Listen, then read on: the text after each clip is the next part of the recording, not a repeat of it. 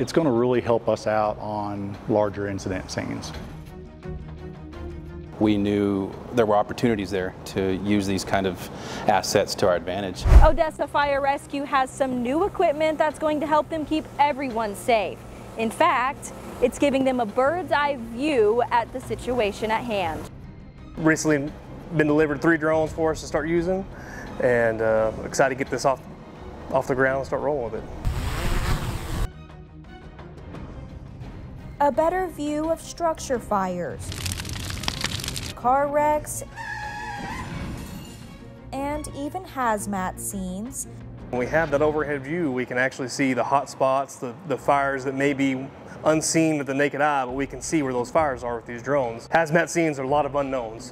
What do we have spilled? What do we have leaking? What do we have on fire?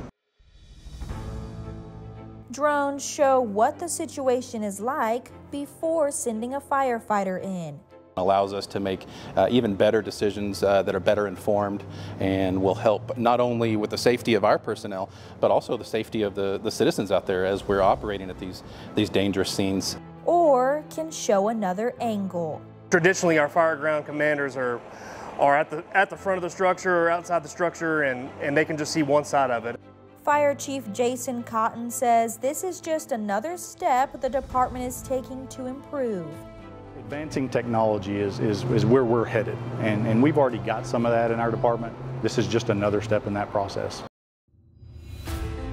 A view from 400 feet in the sky is even helping them train future firefighters. When we're doing some training, we can have some coverage of training and see what we're doing right, what we're doing wrong, what we can improve on. We're getting different angles, different views. Chief Cotton says OFR is working to have these drones in 2 vehicles at all times that will respond to any significant incident. For the City of Odessa, I'm Patricia Perry.